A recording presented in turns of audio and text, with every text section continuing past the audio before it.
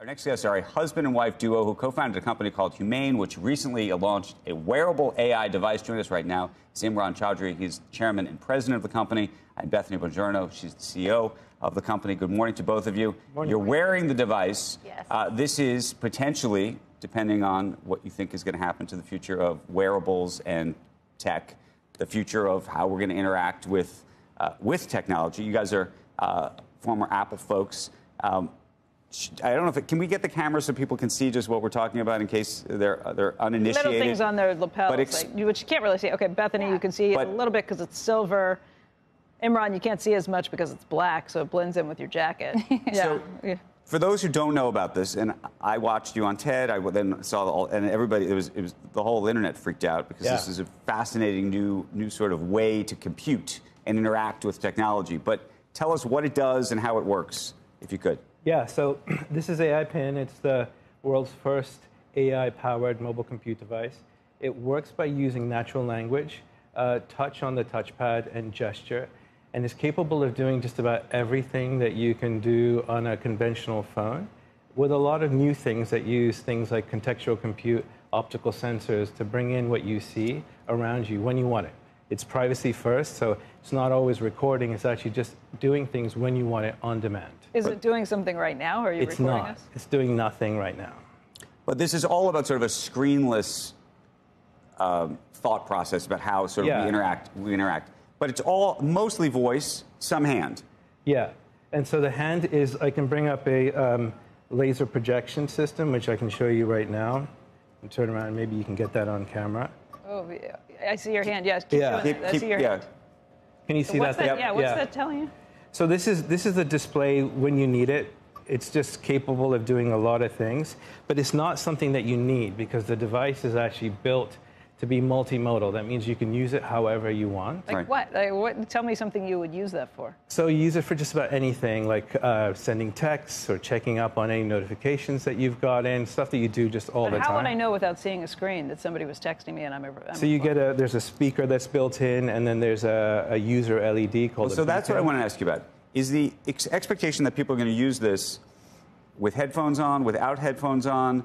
Sometimes I'll be at a meeting, right? And I'm sneaking under the desk to look at my email because and I can't say, hey Siri, tell me my email, because I don't want the whole room to hear my email. So how does that work in this context? So the device is powered by an AI-powered OS, which does a lot of those things that you would manually do underneath the table during a meeting for you, figures out who's really important, and then elevates those to you through a beacon that lets you know that a colleague or a family member is in touch or something that's urgent that's come up. And at that point, you can just raise your hand up and you can see what's important right there. Why is that better than the watch that Apple has out at this point? Yeah, so I think the biggest thing here is that it's AI powered, and so it's doing a lot of that heavy lifting for you. So you just actually engage with it when it's really important.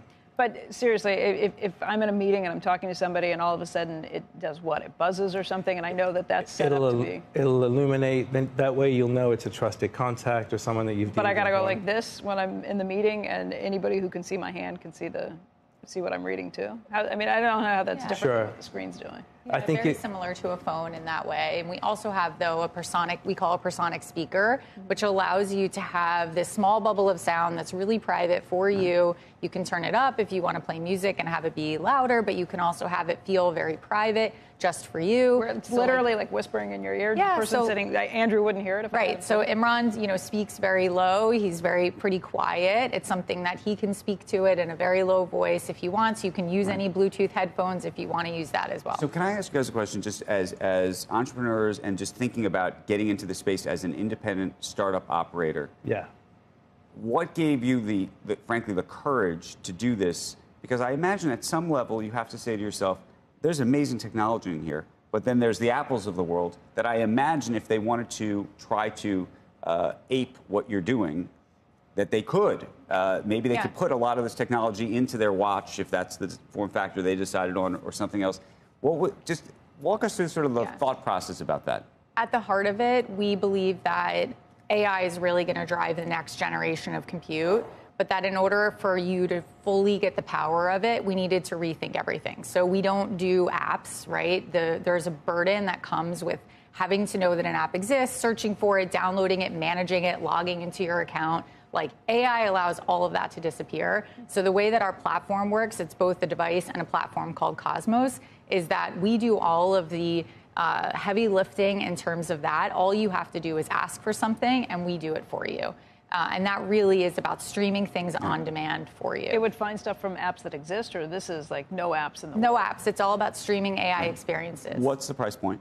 It's $699 for this model, and it's $799 for the one that she's got. And that's the complete system.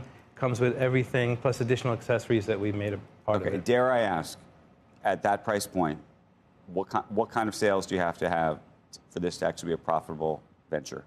Not that much compared to, we still make a profit off the device, which is something that's really unique. We worked really hard to make sure that we've got that going for us. And our margins are pretty decent, both on the software side and the hardware side. Well, the subscription is $24 a month. And the subscription includes your network connectivity. It is a phone, so it comes with network connectivity through our network, which is powered by T-Mobile. So I would call, I could call just like... So it has a phone number, you can make phone calls. Call me. And you can just call me. And you can use AI to actually send messages and craft messages so that you don't have to do all of the work. If I can send a message and craft it using AI and also get notifications. Just from a privacy perspective, how do I know that you're not videotaping everything you're doing? It's a great question. It's a great question. So we've got built in and designed into the product something that we call the Trust Light. It illuminates. I'm just going to put my finger down, and you'll see that right now it's actually on. That's the only time a microphone or anything is engaged when it's actually being used. When it's not on, it's not being used. And it's something that's built directly into the hardware, so you and everybody else around you knows when it's being used.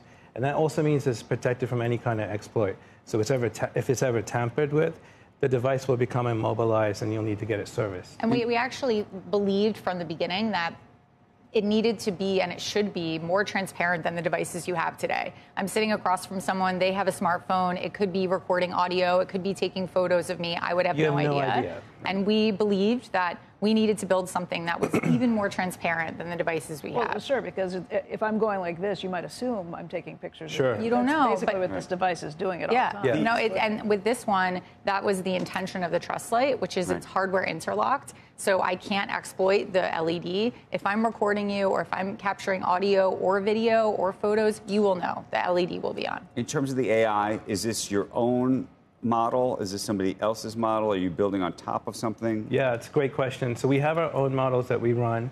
We also use OpenAI as a reasoning engine. Our platform allows for any kind of LLM to really plug into it, which is really important.